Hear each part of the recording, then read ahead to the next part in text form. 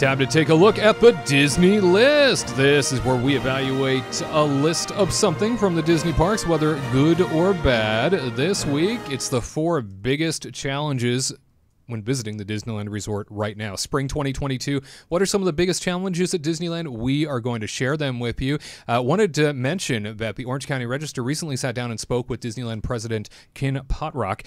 Ken ended up sharing with everybody that Disneyland Resort is only at the halfway point of reopening in their phased reopening process for the sake of the theme parks and the entirety of the resort coming back online.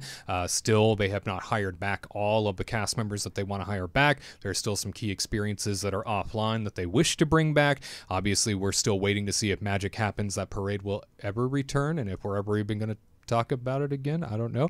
But he spoke at length about sort of the things that they still want to do and how they are only at the halfway point right now, even though you are spending top dollar and paying a premium to come into the Disneyland Resort right now. They fully admit they are still in a fully reopening process in an attempt to make that happen. So they are still halfway through it, and they have a little ways to go. Halfway, as a matter of fact. So we're going to check in with our theme park analyst, Tyler Crouch, who is going to share his list here for the sake of the biggest challenges when visiting the Disneyland Resort right now.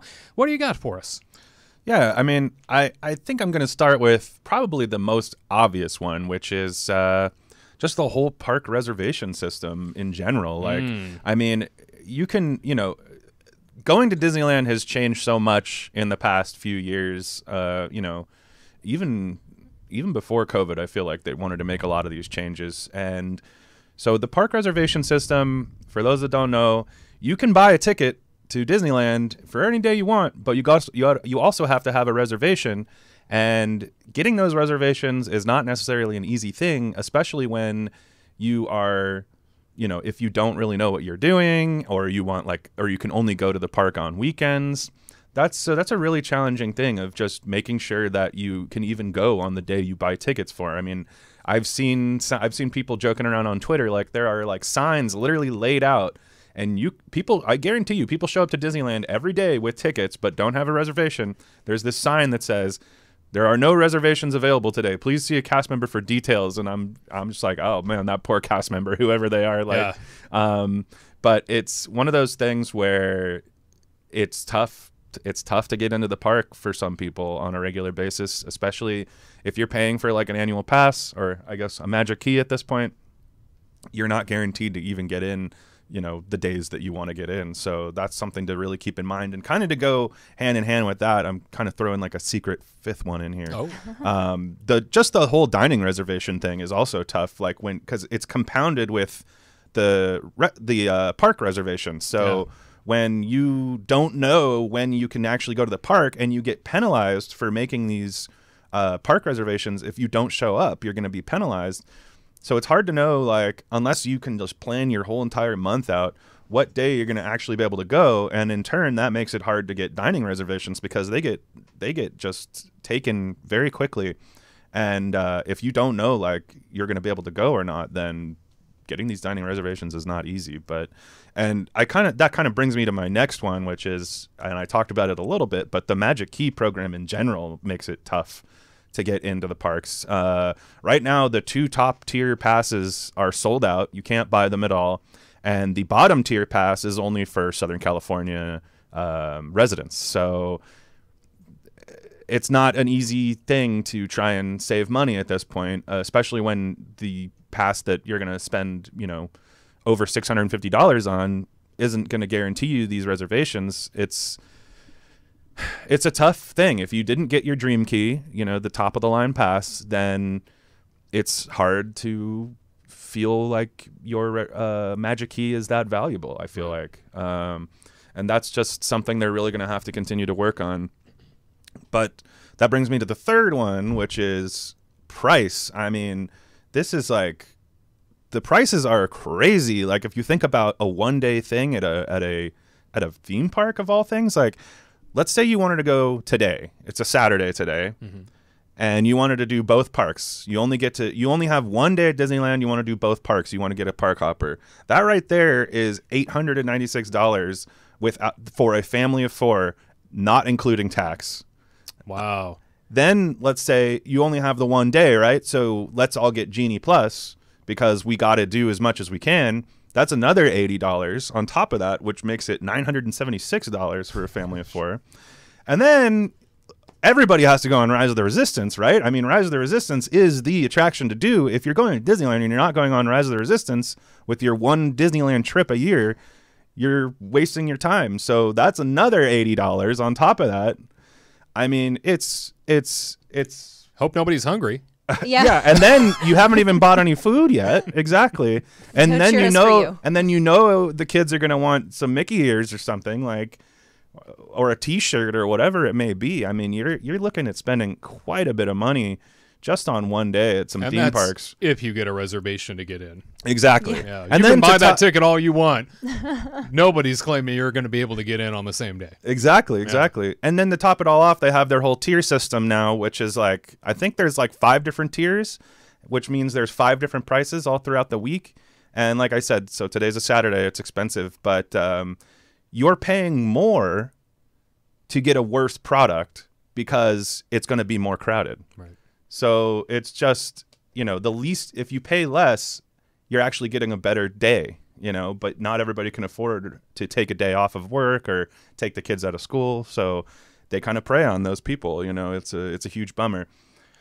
But then the fourth one here, it's just a lot of things are also closed right now. Like we've been kind of talking about it the past weeks, and we talked about it a little earlier today.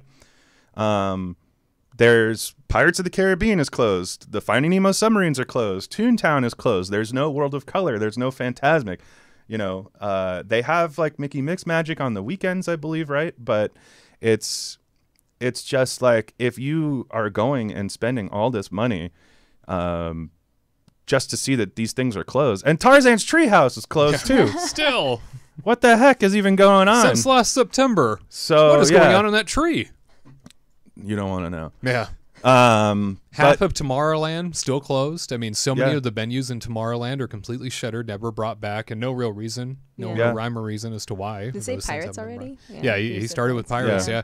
yeah. It's one. pretty wild to think that so much remains closed and things that certainly feel like they're getting back to normal. However, there are lots of walls up. And now you walk through New Orleans Square. If you want to check out our Disneyland update that we did most recently, it feels like the walls are closing in. There are walls everywhere, not just for the sake of eliminating some of the infrastructure that needs to be flattened out around the land, but also now walls have gone up around the platforms for when Fantasmic eventually does come back in a month or two.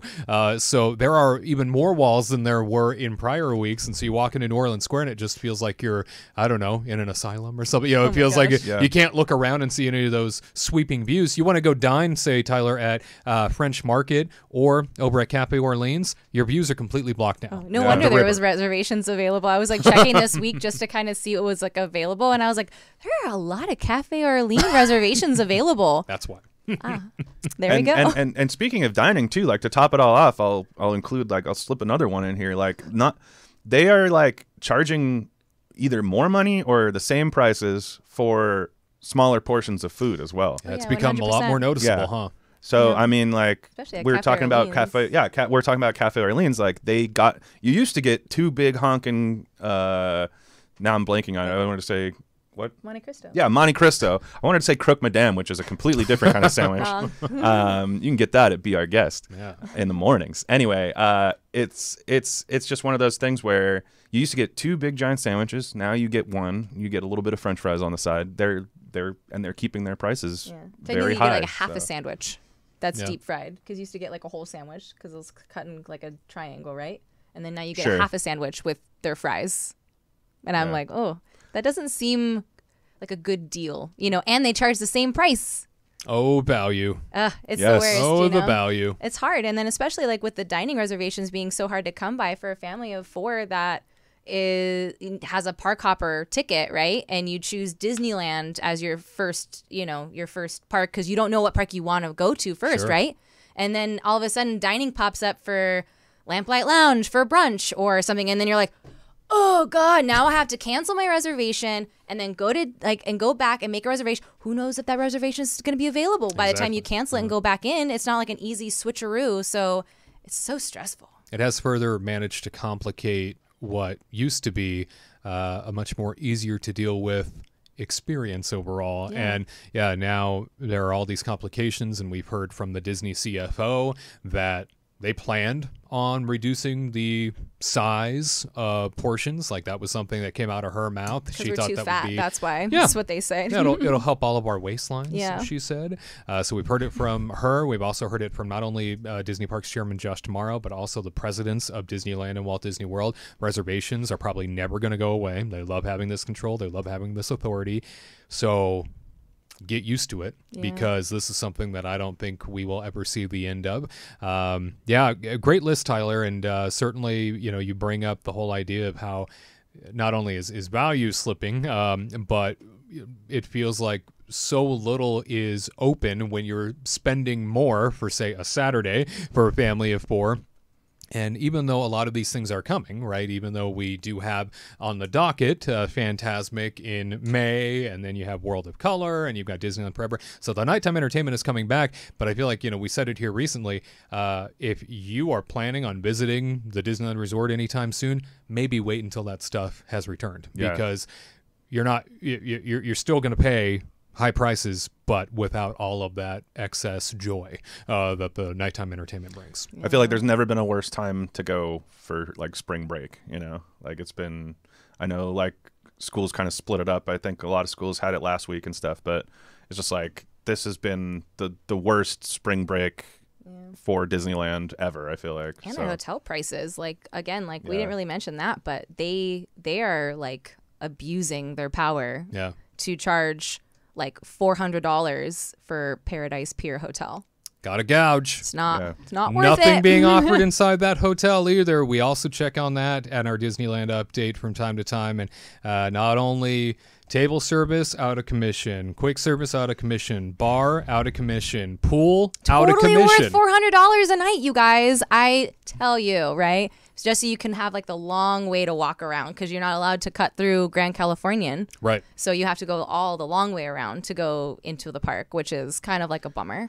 And then it's just, and everything, like, again, like if you add like a hotel, because the kids really want to stay at Disneyland Hotel, right?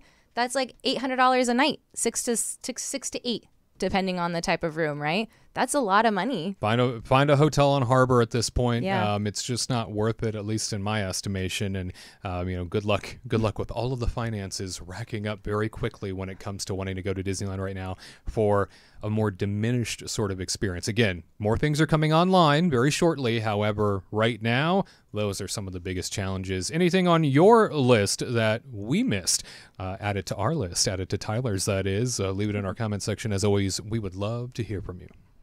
To all who come to this happy place, welcome.